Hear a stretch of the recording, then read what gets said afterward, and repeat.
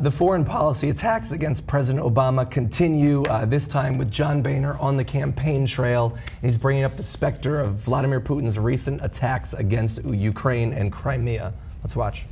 5 years ago, the President of the United States went to Europe and he went to the Middle East on what I'll call his apology tour. Apologizing for America being strong and apologizing for America leading. And the manifestation of that apology tour is what we see in the chaos going around the world today. Listen, I talk to world leaders every week. They want America to lead. They're begging America to lead. Because when America leads and America is strong, the world is a safer place.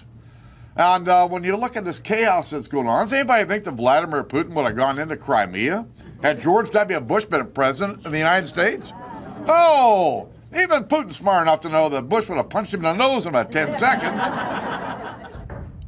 That is unbelievably stupid, and they all laughed. Yeah. No one in that room has any idea of what happens in the news or current events. Yeah. So let's review the record. So number one, if Putin had gone into anywhere that we were allies with, well, Bush, if only he had. It turns out, well, golly gee, he did. In fact, during 2008, when Bush was in office, he went into Georgia, the territories of Abkhazia and South Ossetia, right? Yeah. And what did Bush do? Wait, I think I have it on record here. That struck me as we were watching that video, and I was trying to remember the exact year. That's an amazing point. He did the exact same thing. Putin did it on Bush's watch, and Bush was like, wait, look at that. And you know what he did? He punched himself in the nose. Okay. He went back to clearing brush. Yeah, he had a lot of brush to clear, that's true. Now, let's show you what Bush... Literally. Let's show you what Bush did and said about Putin in reality. This was Bush during his administration. Vladimir Putin, when you first met him, you said you got a sense of his soul. But I looked in his eyes and saw his soul. And later you told him he was cold-blooded. Yeah, I did. And did you read him wrong? Did he change? What can you tell us about First, Vladimir let me tell you Putin? The story. Condi and I are in a room in Slovenia. In Slovenia. Is there any funnier person on the planet? I mean, the way he says a word can put the whole room into a laughter. You know what? All those billboards, like along highways that say "Miss me yet," I do miss you, buddy. Yeah. Now, so they're of course asking him about a quote that he said during his administration, that he looked into his eyes and saw his soul, and he said that he was a good guy. And so here he's like, yeah, I did it. But it was in Slovenia. Okay, well, tell us more, Bush. So when I was asked a question, the conversation went on from there. But when I was asked a question, do you trust Vladimir Putin, in front of a huge press conference after our meeting, my answer was yes. And so I said, yes. And the reporter said, why? And I said, because I looked into his eyes and I saw his soul. Has anyone ever been more wrong? I mean, think about that. Think about how, imagine if Obama had said that he stared into Putin's eyes. Oh my God. And saw his soul, and that his soul was good. Yeah. Fox, I mean, Oberyn would look healthy by comparison.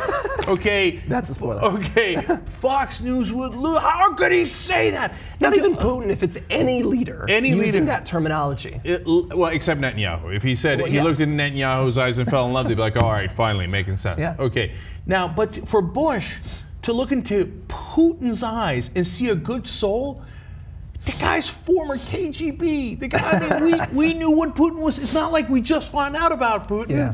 You couldn't have looked into somebody's eyes and seen a worse soul. I mean, look, that's not fair. There's worse souls in the world. And that quote's after the invasion. But my point is that what a fool, right? He looks at a KGB operative who's then goes on to invade many countries, yada, yada, and do unbelievable things. And he thinks, oh, he's innocent. He's a good guy. He's an innocent guy. Good. Yeah. Oh, so stupid. On soulless eyes alone. Yeah.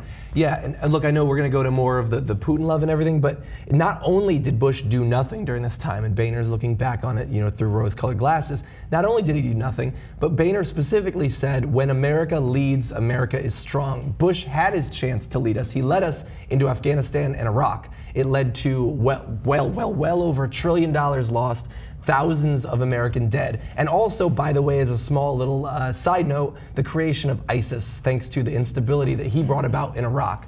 he led, America is not stronger as a result.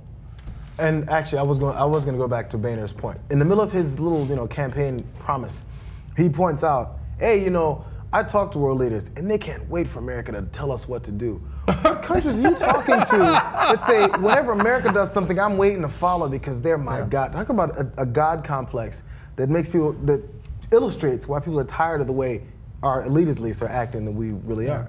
Yeah. So now we know, though, that the Republicans are all very tough on Putin. Obama's soft on Putin, face. right? But Republicans would manhandle him. Yeah. So let's take a look at conservatives and Republicans very recently on television and how they actually reacted to Putin. Vladimir Putin is playing Game of Thrones, and we're playing Downton Abbey. I think Putin is playing chess, and I think we're playing marbles. And I don't think it's even close. Didn't they have a picture of like Putin with his shirt off on horseback, and then they have a picture of Obama with on his bicycle with that goofy helmet of his? Obviously, the Russian leader sees himself as a macho man who's going to do pretty much what he wants. The president sees himself as a Renaissance man who wants to accommodate. There's even something better. When the last G8 summit took place in Dublin a year ago, President Putin and President Obama both went, and they both wanted to use the same gym at the same time. Mm-hmm. They couldn't share.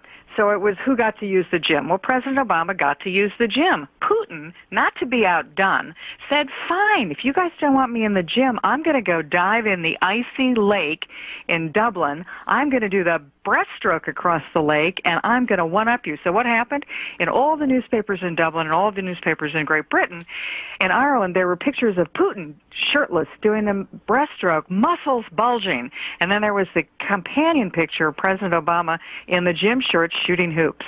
I mean, it's embarrassing. Look, people are looking at Putin as one who wrestles bears and drills for oil. They look at our president as one who wears mom jeans.